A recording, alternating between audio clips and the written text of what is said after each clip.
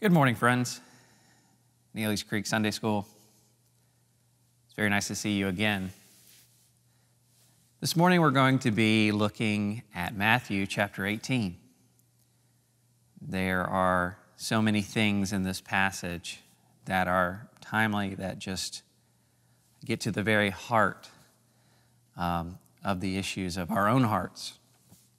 And so I'm excited to look at this with you. Let's pray. Gracious God and loving Heavenly Father, we come before you this morning and we thank you for this time and this place that we are able to come together, even in a manner like this. Lord, we pray that you would just continue to knit our hearts together as your people, Lord, gathered around one thing, and that is you and your Son and your Spirit, and how you have in your gracious plans brought us together as your people because of your Son. Lord, we thank you again for your love for us, even displayed in this passage as a shepherd seeks out a lost sheep. Lord, I pray that you would go before by your Spirit, and that you would work in the hearts of those that hear these words, that to be your word, that you would work in my heart and my mind, my mouth, as I bring your word to your people. In Jesus' name we pray. Amen.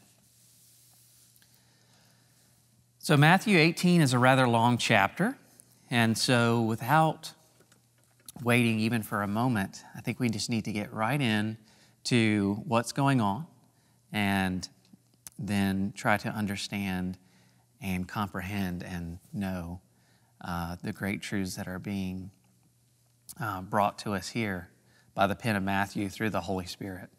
So beginning at verse 1, I just want to take some sections. I'm not going to read the entire chapter as I've done before, but I'll take it in sections. So chapter 18 of Matthew's Gospel, verse 1. At that time, the disciples came to Jesus and asked, "Who then is the greatest in the kingdom of heaven?" He called a little child to him and placed the child among them. And he said, "Truly I tell you, unless you change and become like little children, you will never enter the kingdom of heaven. Therefore, whoever takes the lowly position of this child is the greatest in the kingdom of heaven. And whoever welcomes one such child in my name welcomes me." Well, first off, we have to talk about being like little children. There's some things about being a little child that we need to remember, and I had to refresh my memory of, even though I have little children at home. There's some external things about being a child. When you're a child, you don't pay bills, you don't own land, you don't vote, you don't serve in the military, you don't have the same cares and responsibilities that you do as an adult, especially an adult with a family, a father or a mother. And so there is a great difference between being an adult and a little child. One of the biggest things is that you are completely dependent on your parents. You are completely dependent on your father and your mother. Everything that you have is everything that they have. If they have a home, you have a home. If they do not have a home, you are homeless. If they are hungry, you are hungry. If they are well fed, generally you are well fed. If you have loving, good parents. And so he is saying, Jesus here is saying, if you would like to enter my kingdom, you must be as this little child. And I think in that sense, very applicable, dependent on everything, dependent on the kingdom, depending on the good Heavenly Father who delights in giving good gifts. You're completely dependent on Him. You're completely dependent on Jesus Christ. my children at home, I think about the things that I enjoy doing. I think about my oldest son and my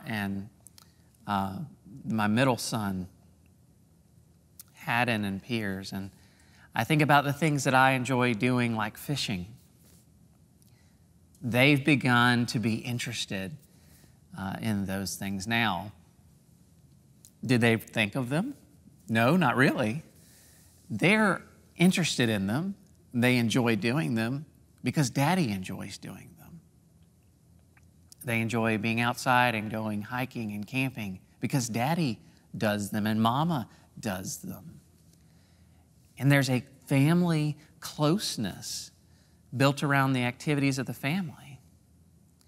In an even greater way, we desire to exemplify the Christian life, to see Mama and Daddy reading their Bibles, to see Mama and Daddy praying at dinner, to see Mama and Daddy reading to their children, to see Mama and Daddy loving one another, showing them the Lord Jesus, showing them that we are His, showing them that we belong to His kingdom first and foremost. I think about the Apostle John and his relationship with Jesus.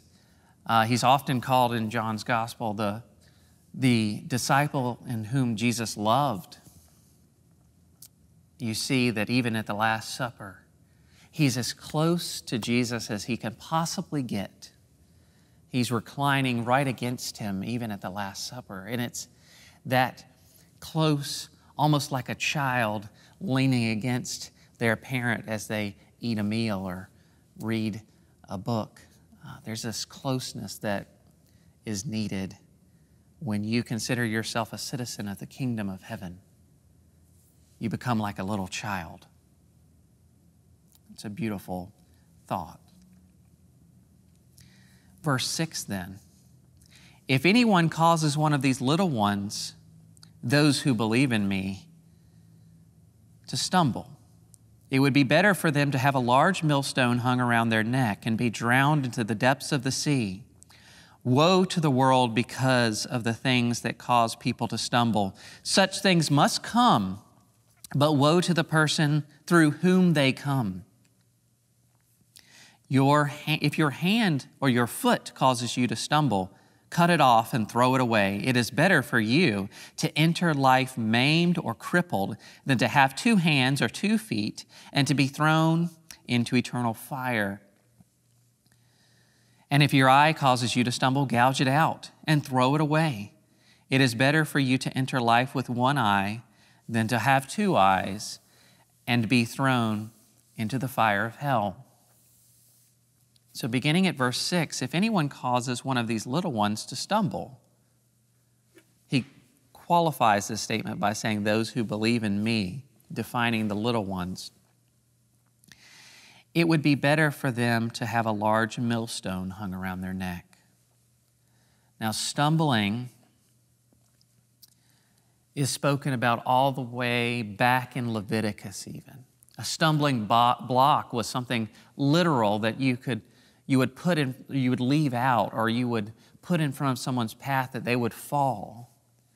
Now, by the time the Gospels are written, that stumbling block being a literal block or a big piece of wood, had become something more along the lines of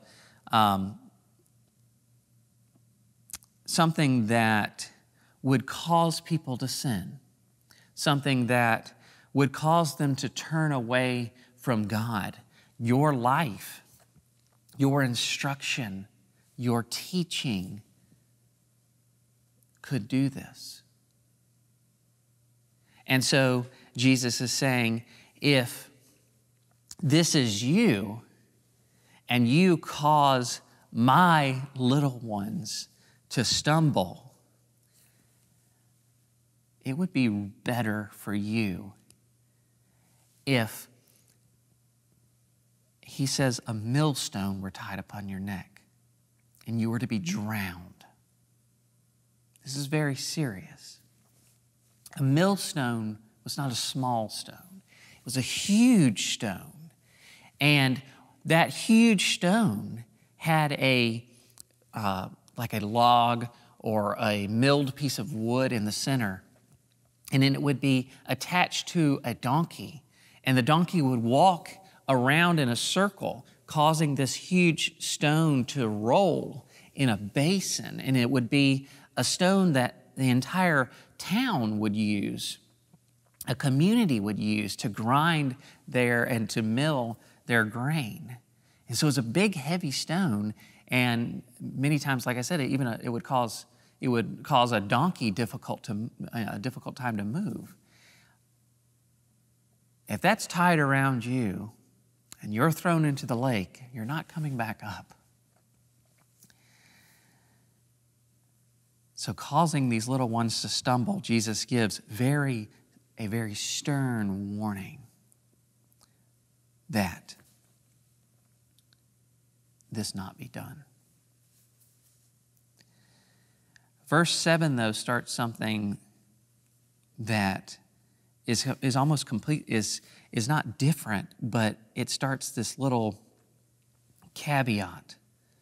And it says, "Woe to the world because of the things that cause people to stumble."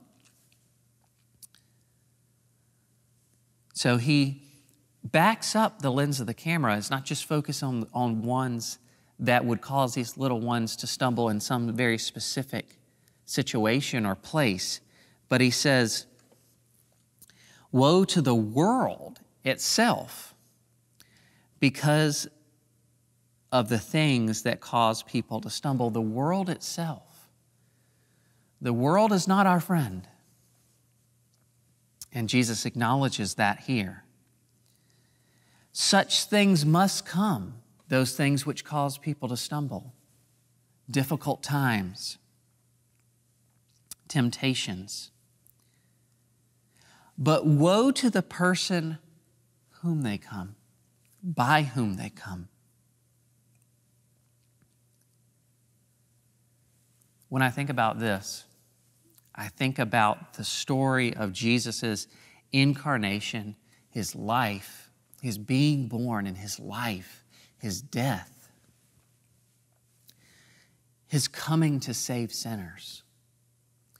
This was God's plan to save sinners, that he would come. He would die on their behalf. And he would suffer as a man. These things were done. But woe to such a person by who they come. If we were to look at Matthew's gospel, turning to chapter 26, Jesus has already said many times that he's going to Jerusalem and he's going to be crucified. But woe to the person through whom they come. I think of Judas Iscariot. Matthew 26 and verse 23, he says this. Read with me if you have your Bibles open. Matthew 26, verse 23. Verse 23 says, Jesus replied, "The one who has dipped his hand into the bowl with me will betray me. The Son of Man will go just as it is written about him. But woe to that man who betrays the Son of Man. It would be better for him if he had not been born." Jesus was going to the cross. But woe to that man who gave him over for 30 pieces of silver. It would be better for him that he had not even been born. I think that's exactly what Jesus is talking about, even in Matthew 18. So then we have to deal with this passage that talks about entering the kingdom whole rather than without some part, like a hand or a foot or an eye. And he says it would be better for you to enter without one of these or without an eye. It would be better for you to enter than for you to be cast out whole or with them. He's saying if your eye should cause you to stumble, if your foot by where you go should cause you to stumble, if your hand by what you do should cause you to stumble, then cut it off. It would be better for you to cut off your hand or your foot, as extreme as that would be, and for you to enter the kingdom of God whole than to be cast out. The Jews in this day thought that the resurrection, or during the resurrection, you would be resurrected in whatever state in which you died. It's a common cultural belief. And I think he's playing to that and saying it would be better for you to be resurrected without a hand or a foot, even though in the resurrection of the righteous you will be made whole again. The important thing is that you enter the kingdom and that that you are not cast out into the fires of hell because of your sin. Very stern warnings from Jesus, and I illustrate it and I think about it in these terms. If you were a slave on a ship, the slaves on a ship, especially the slaves on a rowing ship, they would be chained together in a row while they were rowing. And if that ship were to go down, many times the ship would go down before even the chains were loosed for those slaves, those prisoners who were rowing that ship, and they would go down with the ship.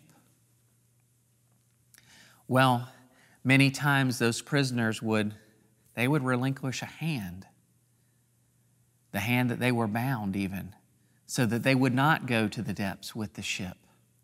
And Jesus is saying, the ship of this world, it will not last. 2 Peter says, there is a time coming when the great and terrible day of the Lord comes, and this ship, being this world, it will be judged by fire. And it would be better if you were to lose a hand to escape the wrath to come, to enter his kingdom, than for you to remain whole with all your limbs and your eyes and not escape the great and terrible day of the Lord which is coming. That is the wrath of God against all sin. We must be hidden in Christ, in God, as Paul says in Colossians, from that day. There is only one place of refuge. It is not in the world. It is in him, in his kingdom, where he is king and Lord of all. How does he illustrate his loving kindness for us, and how does he illustrate his grace to us, that he desires for us to be in his kingdom with him? Verse 10, see that you do not despise one of these little ones.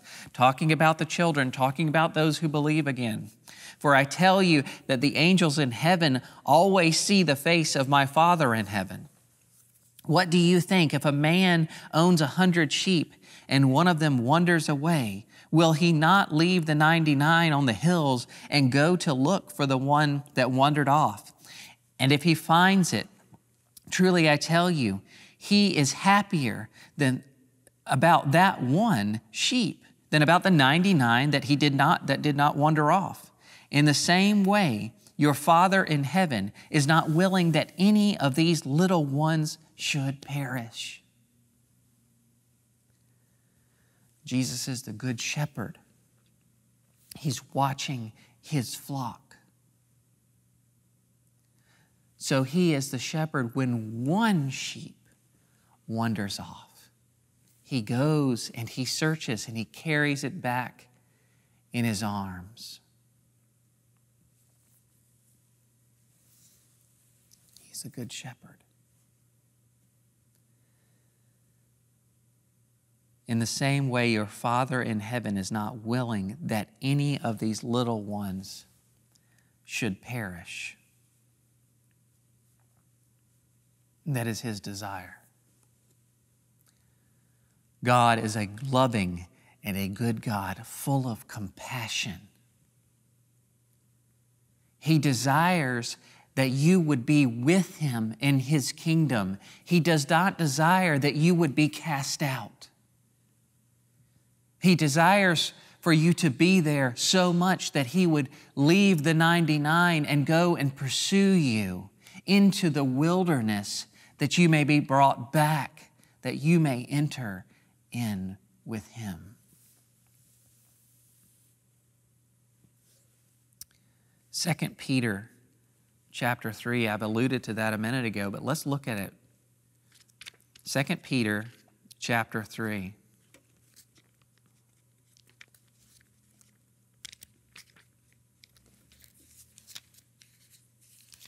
Second Peter chapter 3, verse 3.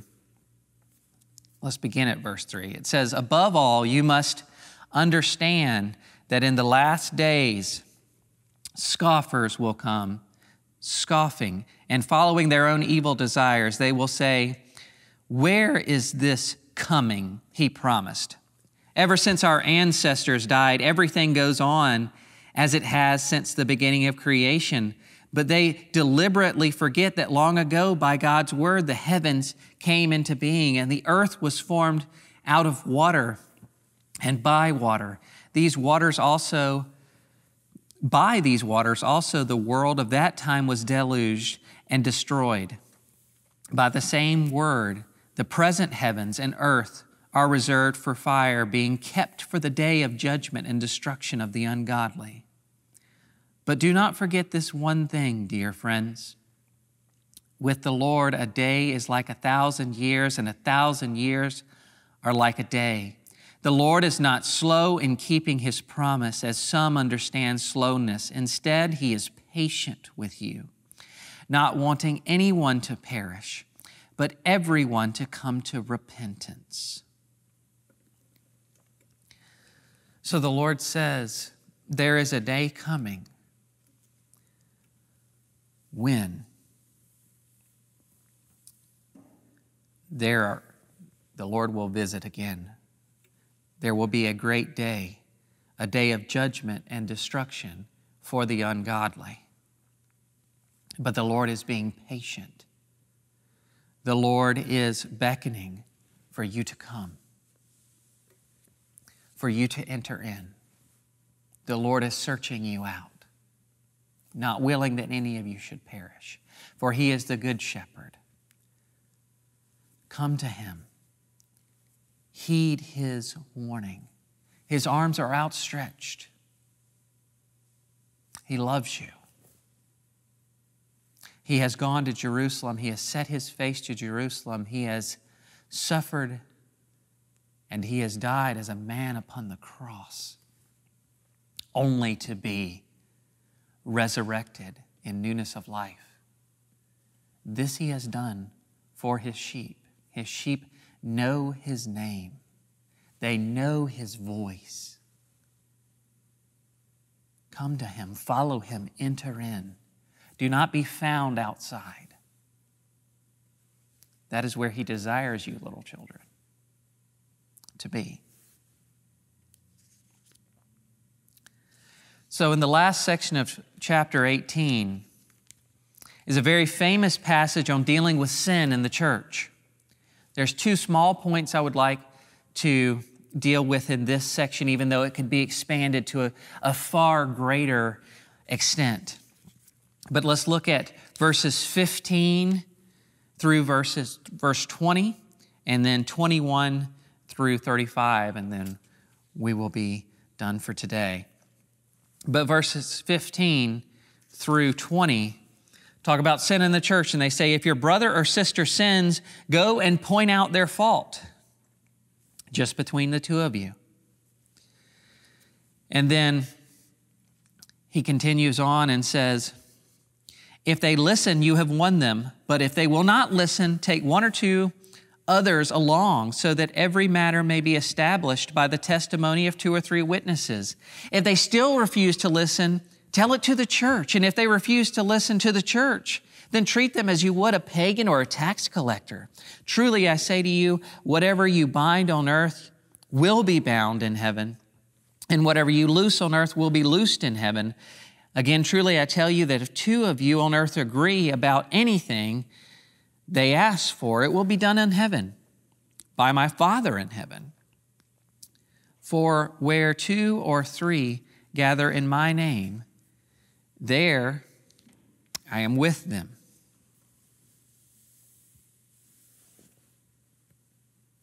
So, 2 things I want to mention here. So, one thing, keep this section in mind with this previous section. God's loving kindness, His care for His little ones, His care that you enter in, His care that you not sin, you will sin, and that sin will keep you from entering in to His goodness and to His kingdom. Even taking the extremes of what we have dealt with before in the losing of a hand or an eye or a foot, that you may enter in. Not let that sin reign in you. That sin leads you off. As we talked about the story of Pilgrim's Progress, that you remain on that narrow way and that you not find the broad road that leads to destruction. He says even in this way that in verse 10, for I tell you that their angels in heaven always see the face of my Father in heaven. He says, even my angels, the angels that see the face of my Father, not even the great servant Moses, great because he was close in proximity to God, in that he spoke with God, that he saw even the back parts of God Himself. Not even he could see the face of God. These great angels who see the face of God, I have given them charge over you. He's saying even my angels in heaven, they have duties to care for my little ones. What great extents the Lord has done to care for you. He said, thinking that way, sin is a big deal. And if your brother or sister sins, it's a big deal. If your brother and sister sins, even in this age of such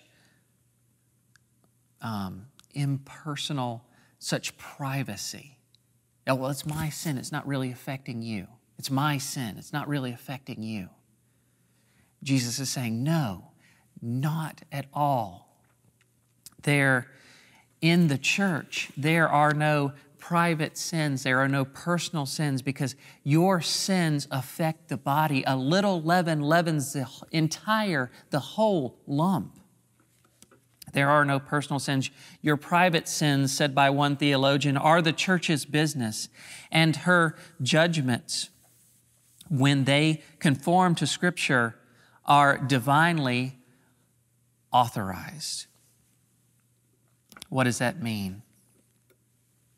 It means that when you take the attitude of Matthew chapter 7 and you have had the log removed from your own eye, the large plank that's keeping you and hindering you and all your vision from helping your brother or your sister when they have that speck of sawdust in their own. You're being that mirror to them that they are able to see and to turn and to repent from their sin, that they don't continue to live in that sin.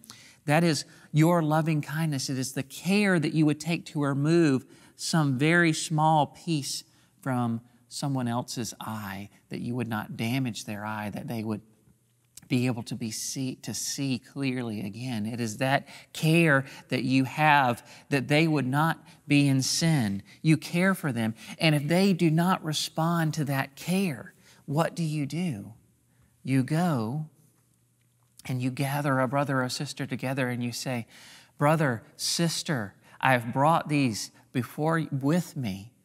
Please hear us. And if they do not, then what do? You take them to the church. And if they do not listen to the church, you treat them as someone who is lost, someone who is outside. You put them outside the church. And that is where you get this idea of being whatever you bind and whatever you loose. This is the second time we've heard this. We've heard this in Matthew's gospel, also dealing with the keys of the kingdom, binding and loosing. The church has the power to bind and loose. We don't really, I think, live in this reality as Protestants very often, this idea of church authority, although it is very important. Church authority is a real thing, and it is divinely authorized by Jesus Christ. It is given by Jesus Christ, and we must value and we must adhere and exercise church authority and church discipline, even though it is not something that we see done well in our day. It is for the purpose and been given for the purpose of dealing with sin, of loving and shepherding and caring well, that the church would shepherd her people, that they would enter in. It is for the purpose that they would enter into the kingdom, that they would not be found on the broad road that leads to destruction. It has been given for their benefit. It has been given that they may be bound to her, the church. It has been given that even in those circumstances where those that refuse to repent, they continue to hold on and bear their sin when they have been brought before the church, and they will not let go, that they would even be loosed, that they would be let go, and they would be put outside the church. This authority has been given to the church for the purpose that the church may be brought together as one bride, beautiful before the bridegroom, Jesus Christ.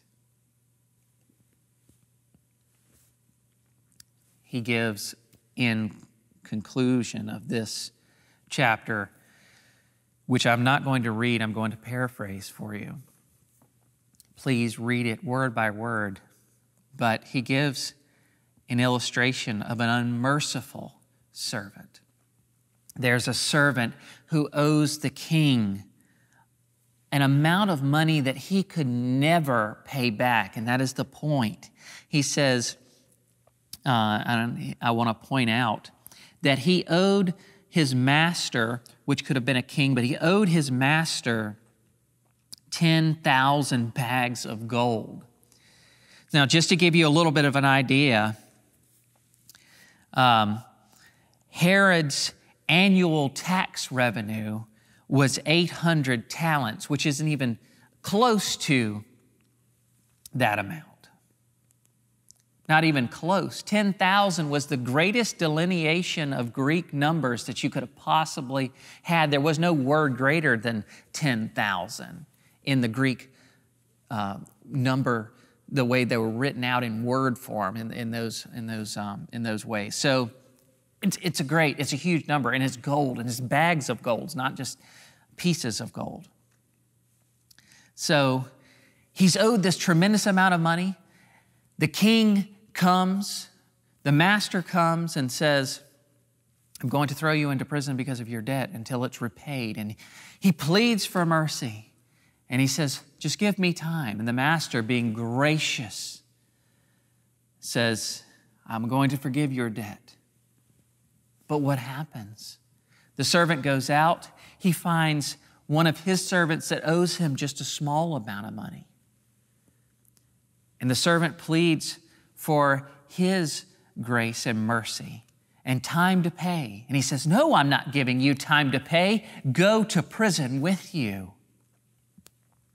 Well, the master hears how his servant, who had been forgiven so much, acts wickedly and how he has no patience and no grace for his servant who owed him just so little, even when he had been forgiven so much. And he's at the end of the chapter, this is how my heavenly Father will treat each of you unless you forgive your brother or your sister in your heart.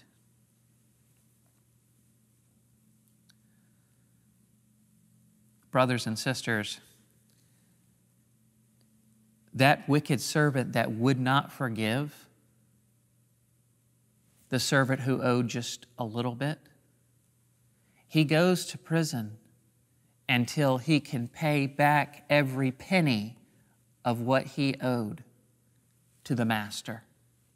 I've already told you there was no way he could pay back that money. He will be in prison forever. It's a sobering truth. This is how my heavenly Father will treat each of you unless you forgive your brother and your sister from your heart. We have been forgiven so much. We must forgive. We must love. We must have the care of Matthew 7 for one another, to pluck the smallest pieces of sawdust from each other's eyes. We must forgive when we are sinned against, because we have been forgiven more than we could ever repay. We have been loved far beyond anything that we could possibly imagine, because we are loved by the God of the universe in His Son, Jesus Christ, who has called us sons and daughters. We are His. And in order to be His, we have been forgiven so much. So we are loved. So now we must forgive those of us that are around.